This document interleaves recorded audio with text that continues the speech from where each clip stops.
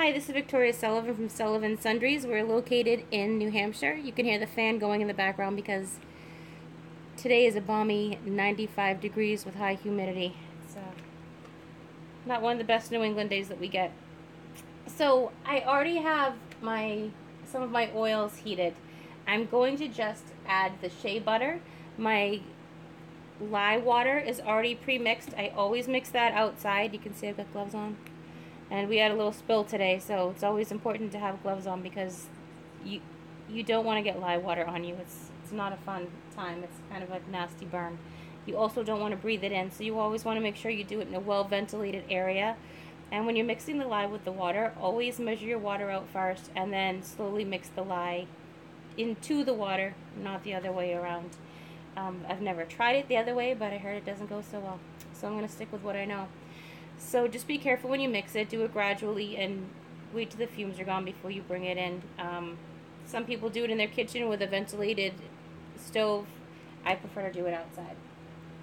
So I have some of my oils heated here. I'm going to measure out my shea butter, like I said. I just wanted to do a quick little tiny tutorial on this because some people may not have done this before. So I've just got this little scale here that I got at Walmart. I think it was less than $20. My crock pots, this one actually was a hand-me-down from my mom, but I also picked them up at Savers or Goodwill. And a lot of my mixing utensils I get there too. I mean, you can start making soap for, not a lot of money. So, I've got my scale on. I'm going to be measuring out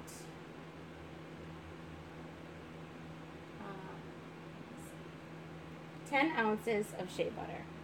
So, I've got this reduce, reuse, recycle. I've got this old coconut oil container that I use. I used it for the other oil, so you can see it's got a little oil residue in it. And I use that to measure. So when I put that on, I'm going to hit the ZT button, and that turns it back to 0. So it zeroes it out. It's not measuring the weight of the container. So then I can get my 10 ounces straight from there.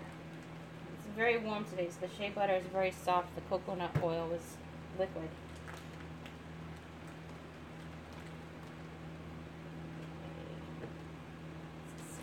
5. I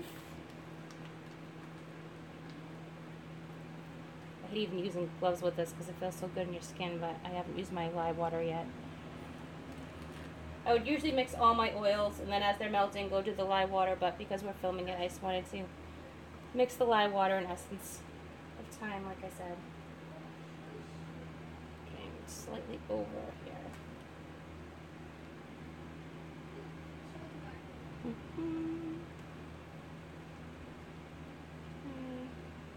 Right, there we go. Okay, then I'm just simply going to pour it in.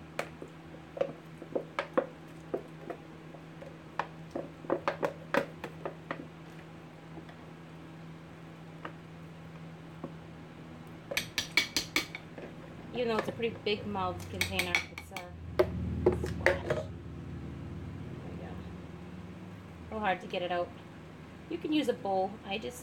Like I said, reduce, reuse, recycle. There's no sense in buying things when you've got things around your house you can use. And I'm being messy because I'm trying to look in the camera while I do this. I'm not usually this messy, I don't think.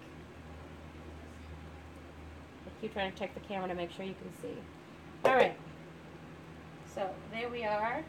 It smells so good. I love the smell of shea butter. The only thing with using shea butter is sometimes it's a stronger smell than your essential oils. So you just have to keep that in mind. I'm using lavender and eucalyptus today, so those are both really strong oils. And so you're just going to let those melt. I have a handy dandy mixer over here that's going to help me speed it along a little, although it's not very kind to the ears. So here we go.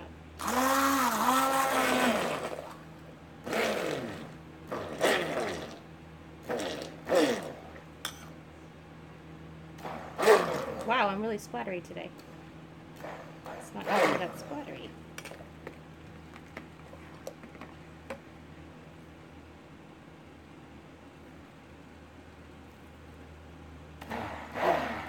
I'm going to use the lower speed. I'm going to splatter so much.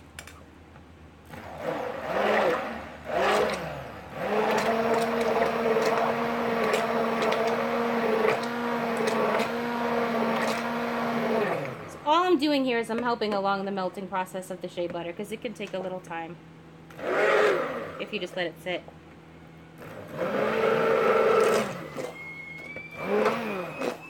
Seamus, honey, your kettle.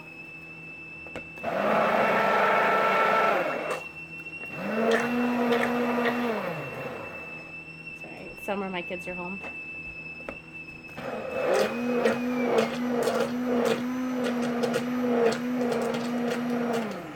My son's making some iced tea. It's awful heat.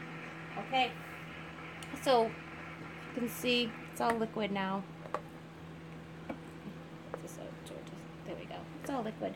Okay, so now what I'm going to do is I'm going to add the lye water, which caused a little problem for us. Like I said this morning, we had a little bit. I got distracted and we had a little spill. All right, which is not good, but sometimes unavoidable.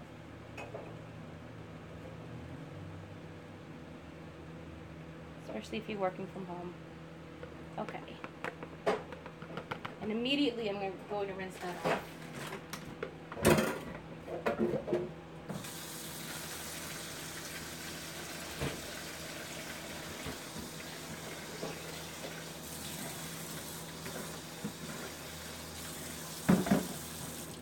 I said you don't mess around with your lye. Lye is what they use to unclog sinks. It's very caustic.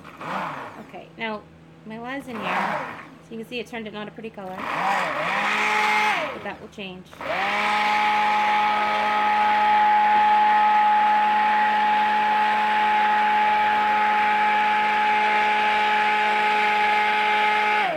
So what we're doing right now is we're mixing the lye with the fats, and then we're going for saponification, which is when the lye and the soap come together for a chemical reaction. I mean, the lye and the oil come together for a chemical reaction, which creates your soap.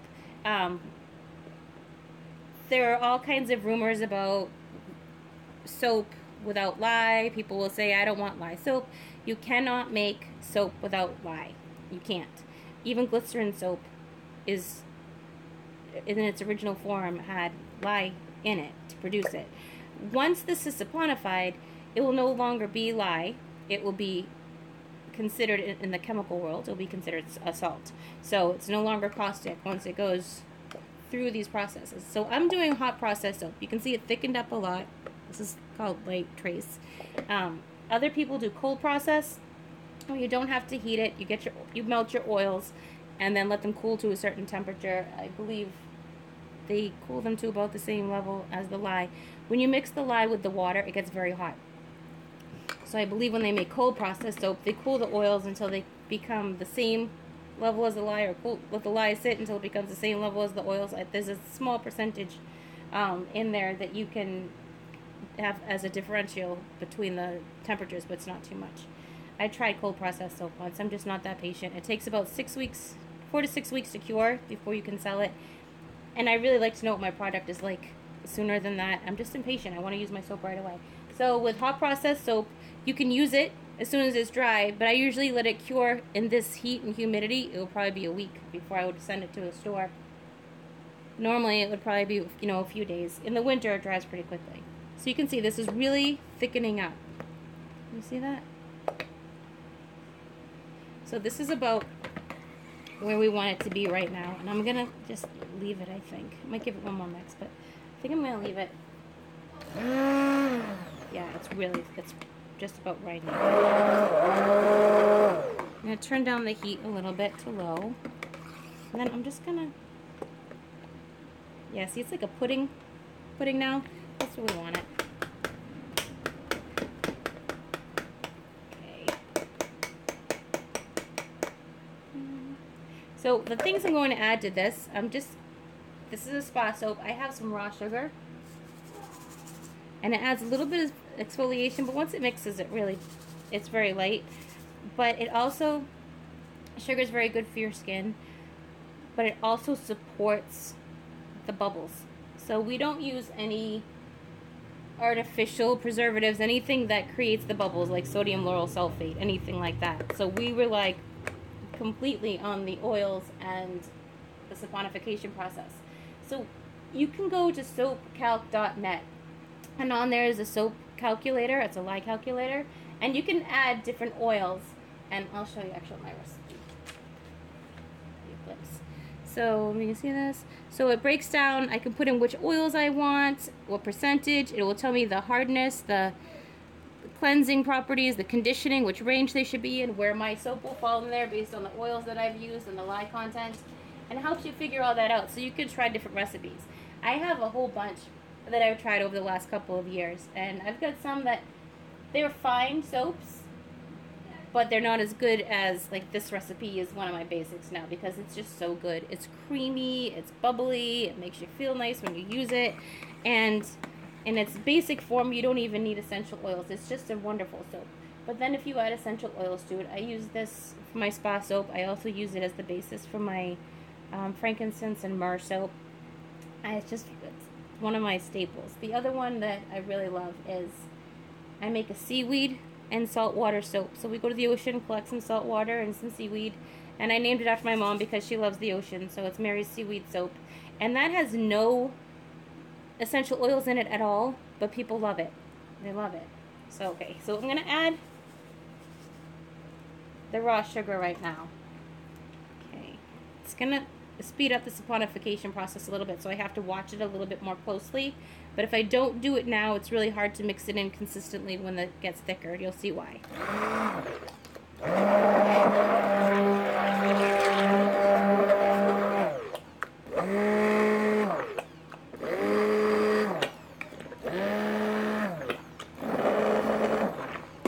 And this just also helps it to just kind of melt in there a little bit better than when you do it at the end.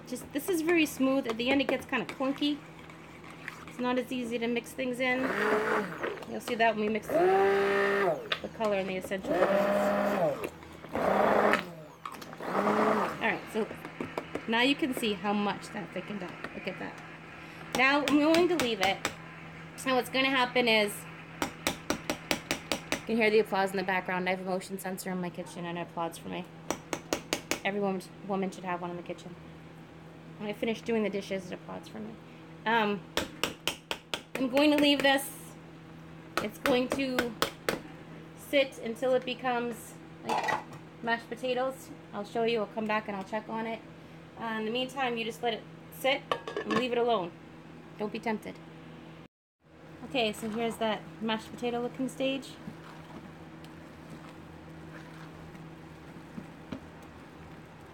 So mix it a little. It's all going to be, see, this is translucent up here. Eventually it will all be like that, and that's when we'll add the color and do all that good stuff.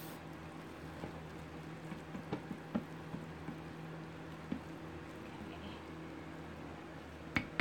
I'm going to let it sit again. You have to be very patient when you make soap. Well, hot process. During the cooking you have to be patient. With cold process you have to be patient during the curing, so either way.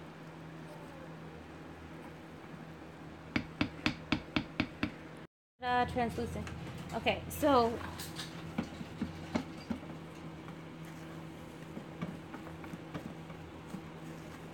mix it. Now I've got the heat off. You don't want it to cool too quickly because it makes it difficult, but you don't want to burn your hands either.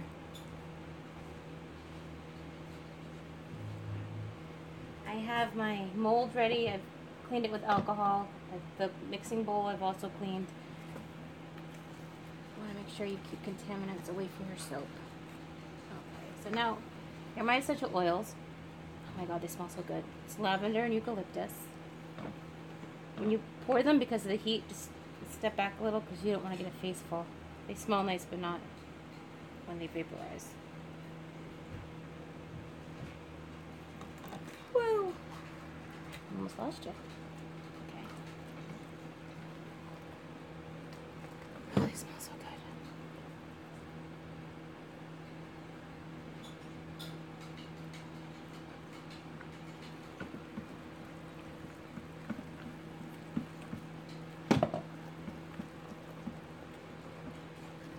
Mixing so it's well mixed, uniformly mixed. Okay. So for this, I'm doing, it's lavender and eucalyptus. So I'm doing green, a layer of green, a layer of no color, and a layer of purple. So I'm going to start with the green. Pull a few scoops out. Okay.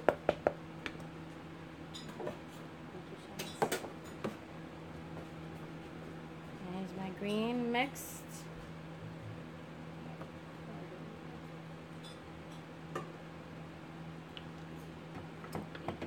This any longer, so I'm gonna move this out of the way.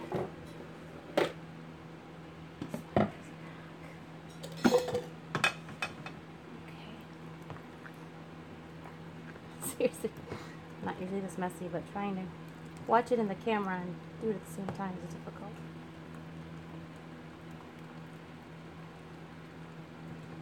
It takes some time to incorporate it. Just be patient.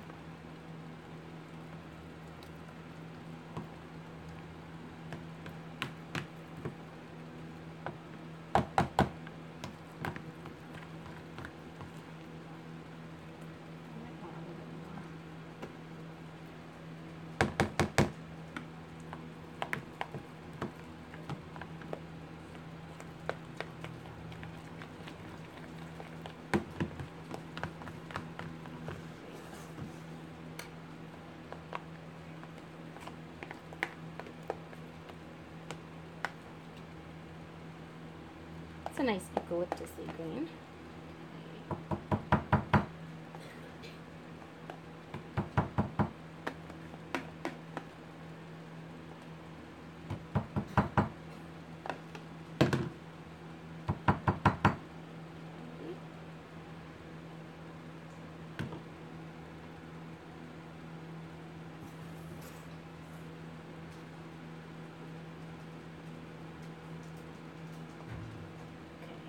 My green layer. I might have been able to be a little bit more generous with that, but I'll see. Yeah, I could have been.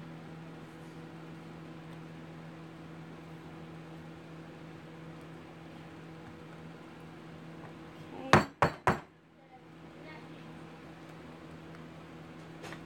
Then the purple, I'm just gonna throw right in there.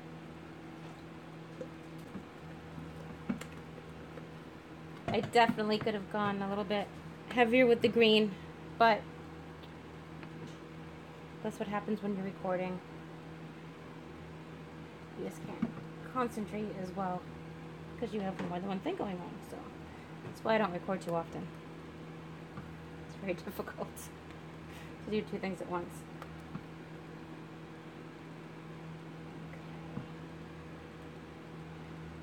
So regardless of the colors, how they'll turn out, because I never really know until I cut it, the essential oils are all the way through.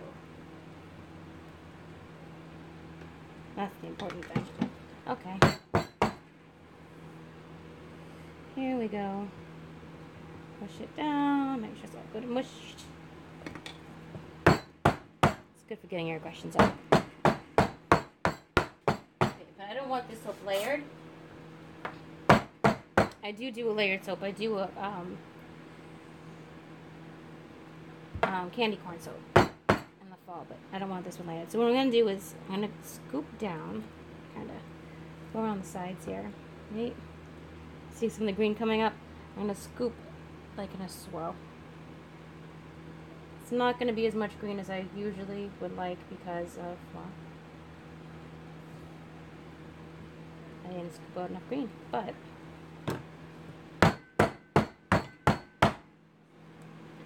hopefully we'll scoop enough. It'll still look good.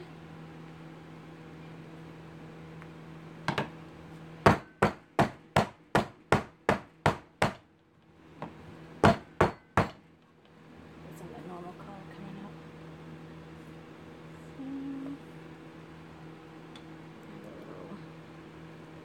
Swirly.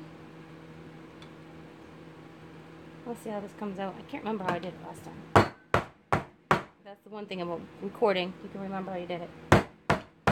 Alright, and I want this swirly on the top. And that's it. We're done. We'll let it cool for 24 hours and cut it. Alright, so here's the soap. I'm going to tip it out. I'm trying to do this without a tripod, so wish me luck. Come on, baby. Okay, I'm just going to push it out.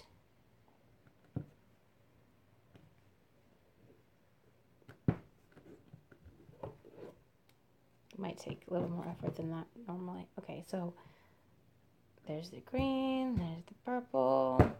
I went back and I looked at another bar of this that I did, and I did swirl it differently. I did the non-colored soap on the bottom, then a layer of green and a layer of purple. So it won't be the same, but you know what? With handmade soap, it's okay if there's some variances in how they turn out. Okay, so we're going to do a little cut here, a little slice, and we'll see what it looks like. This is always exciting. This is why I just cold process soap. I just don't know how people wait that long to see what they've got, because I can't. I'm just not that patient. All right, ready? There's a little slice. Let's see what we got here. That's so pretty. Yeah, that came out nice. I like that. It's very pretty. You can see it. One side, that's the rough cut side. On the inside, all the soaps will look like that. Oh my god, it smells so good. It smells so good. I'll cut one more. I actually cheated. I didn't wait 24 hours because I'm just impatient. So I made this about noontime. And right now it's about 11 o'clock at night. And I just wanted to cut it before I went to bed because I wanted to see how it looked. Because patience is not my thing. And every time you make it, no matter what you do, it comes out a little bit different. And that's the fun part about it. Oh, it's so pretty. All right. So that's the SpaSoap. And this is really popular. And I love it. And I love the smell. And my kids love it. I have a son, Seamus, who's my smell tester. He's got an amazing nose. He can smell everything. So I always run them by him. But that's it. It is pretty. And so the way I usually do it is the clear layer would be on the bottom. But I like this way too. Looks nice. All right, so that's it. That is the SpaSoap with lavender, eucalyptus essential oil, and raw sugar. If you want it, you can get it at the Down to Earth Garden Shop. And hopefully I'll have a location in Manchester very soon. Take care.